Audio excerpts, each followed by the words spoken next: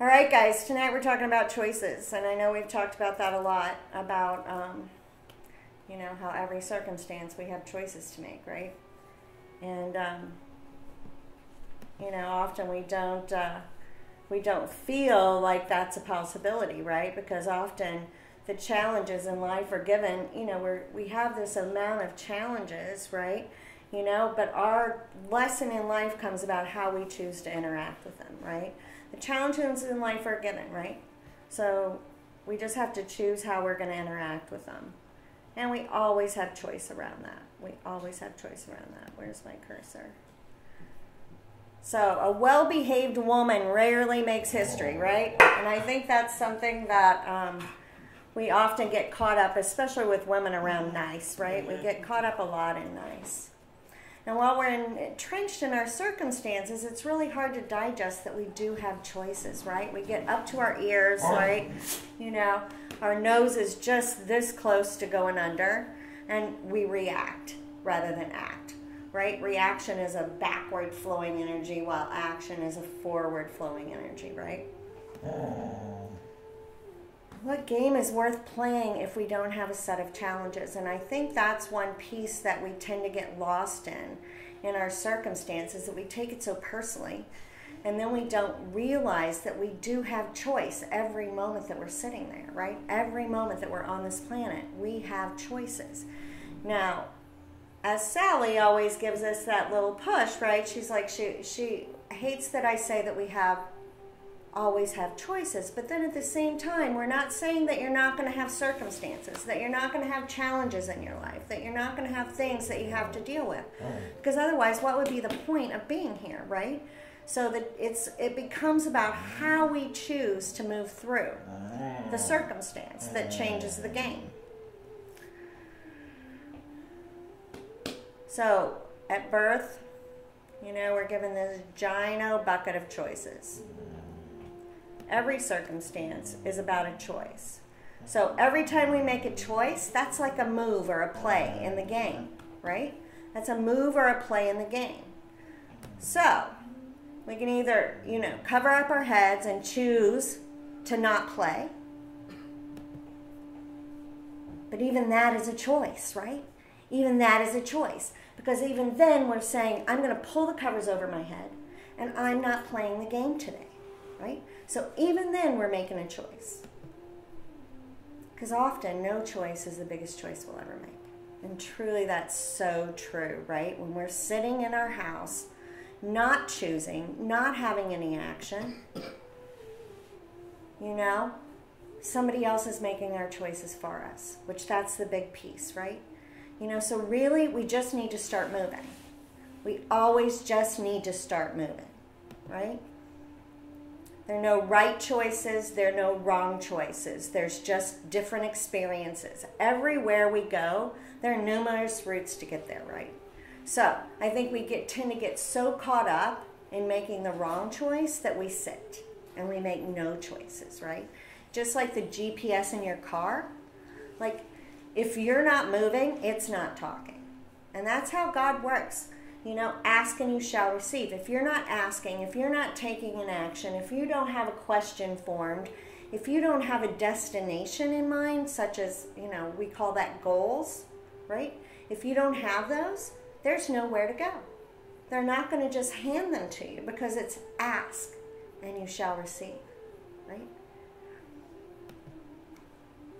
For each and every moment, every possible outcome is available to us. It's all about where we choose to look. Life is experienced through our trajectory of choices.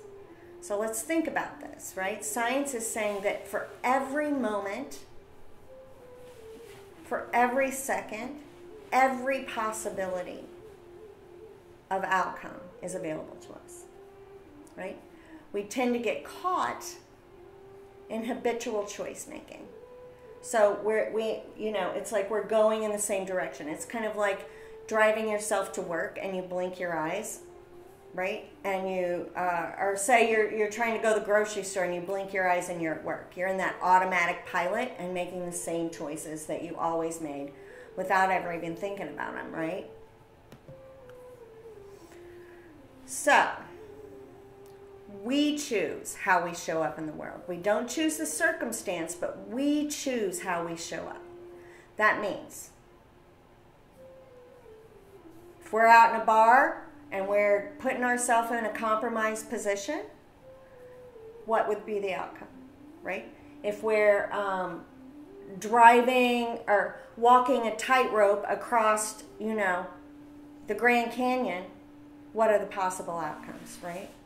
See where I'm going there? So how we choose to show up and with what energy and what we're allowing into our bodies, what we're allowing into our circumstance creates the world we live, right? And the consequences are ours. They're nobody else's, right? You know, so when we're blaming and we're reaching outside of ourselves and we're trying to change people and we're trying to change, you know, all this environment around us, that doesn't work. The only thing that works is changing us on the inside. So here's the biggest piece, guys. If you aren't making your choices, somebody is. So in any game you're playing, right? If you go to the bathroom and you don't take your turn, somebody else is going to move ahead of you, right? Somebody else is going to make your choices and take your turns for you. That's what ends up happening, right? So allowing others, though, here's the catch, and this is what one of the biggest reasons we do it, right? Allowing others to make our choices gives us someone to blame when things don't go well, right? That puts us in a position where we have an excuse to look outside and point fingers, right? You know, you told me to do this. You told me to do that, right? I mean, how many times as a parent do you hear that, right? You know, you told me that if I did this, this would work, right? And you're like, well, you know, I'm not you, right? Now, here's the biggest piece, right? Making new choices brings change. Change, good, bad, or indifferent, is uncomfortable. Right? So we tend to judge because when we're starting to change things, life gets messy. It gets really uncomfortable. Now think about this. If you decide to remodel your kitchen, what that week is like while your cabinets are out, your refrigerator's pulled out, your sink's pulled out, right? Now that's not saying the end result isn't going to be a million times better, but it's saying those 2 weeks are hell, right? Those 2 weeks are hell. So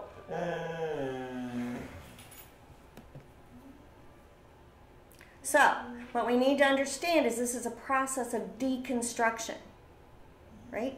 Deconstruction, again, is always uncomfortable. So it's the old moves out. That's sometimes people. That's sometimes places. That's sometimes things, right? But the old moves out to create room for what is coming next, right?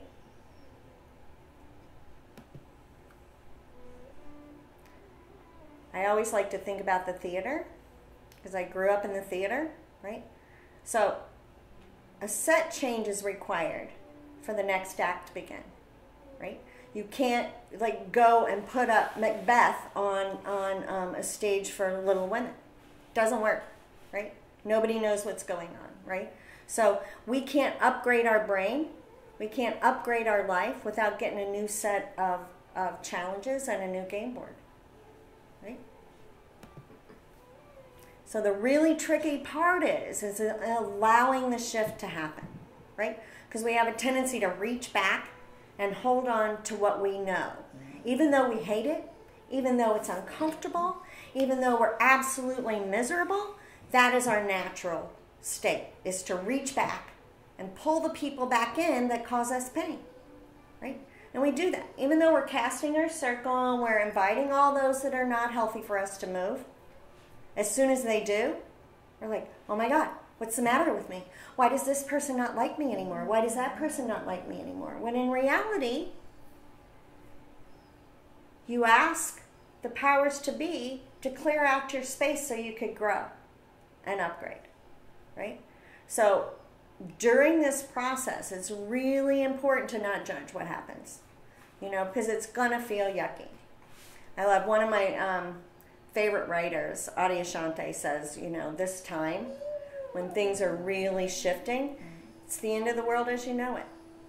You know, he refers to it as an earthquake. And that's kind of what it feels like as things are shifting and moving. But true, real, lasting change comes from the inside out, right? And it's one choice at a time. One choice at a time. That's really, you know, I think we have a tendency to go, okay, I'm diving in and I want everything new tomorrow. But it's not, because it's all up to you. So it's becoming aware every day of, oh, I let somebody else make that choice today. Darn, I didn't really like that. That didn't work out so well for me. Tomorrow, I'm going to make that choice for myself. I don't really like turkey. I think I want bologna. Right? I mean, that's what, I mean, and a lot of us truly grew up never making a choice. Right? We never had that opportunity to make a choice. Then we marry people that make all of our choices. And we end up like all of a sudden going, I don't even know what I like to eat. I don't know. You know? I don't know what to order when I go out to dinner. Right? I don't know what kind of drink I want. I don't know what kind of clothes I like. Right? That's what this process is about. One choice at a time. Taking them back, choosing who you are, who you want to be, and why you're here. Right? Because if you don't know, no one else does. That's the biggest piece, guys. If you don't know, no one else does.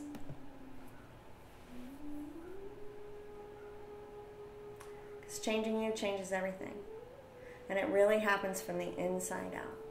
It happens,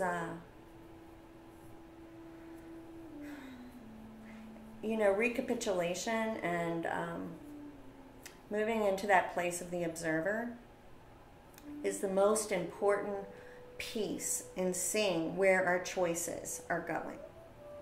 Because if we can watch objectively our current circumstances, and objectively, when we move into that place of the observer, it's like taking 10 steps back from the circumstance, right? There's not emotion in this place. It's just we're watching. And we're seeing where we're leaking energy. Because that's basically what it is. Like we show up like a soaker hose, right? Like a soaker hose is that hose that has little pinholes all over in it and water just kind of seeps out, right? That's how we show up in the world, right? When we've got choices every which way, right? So every time you take a choice back, you take a piece of you back, right? And we put it in, we're like, all right, you know, tomorrow I'm going to take back a few more. And tomorrow I'm going to take back a few more.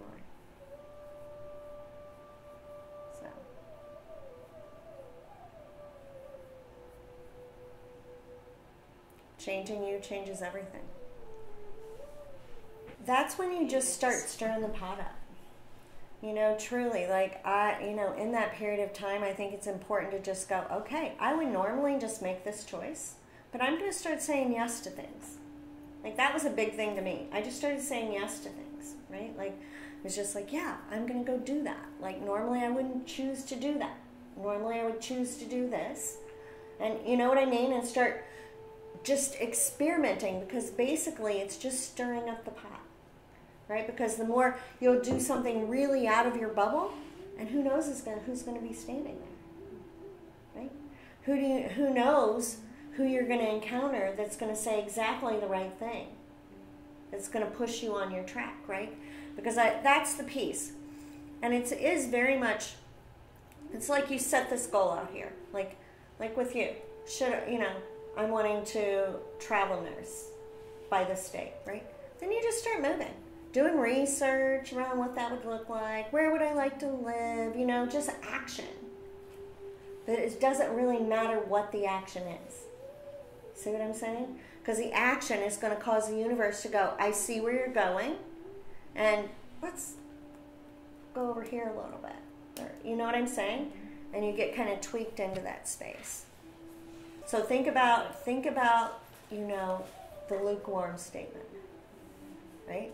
He goes, I'd rather you be hot or cold, but lukewarm, I'm going to spit you out, right? Basically, it's to make a good choice, make a bad choice, but just make a freaking choice.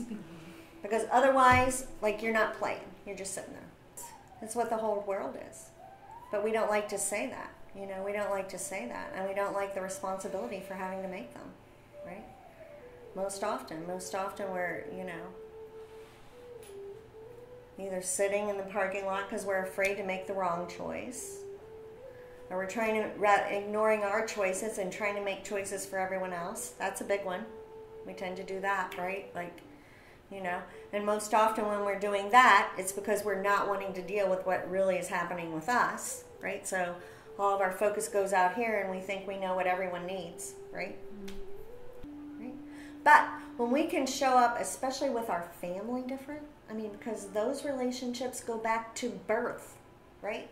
I mean, our extent, like our nest family, or, you know, if we can show up different in that space, you're getting there, right? That's intense. Like those behaviors and those patterns go back, you know, from the time you landed on the planet.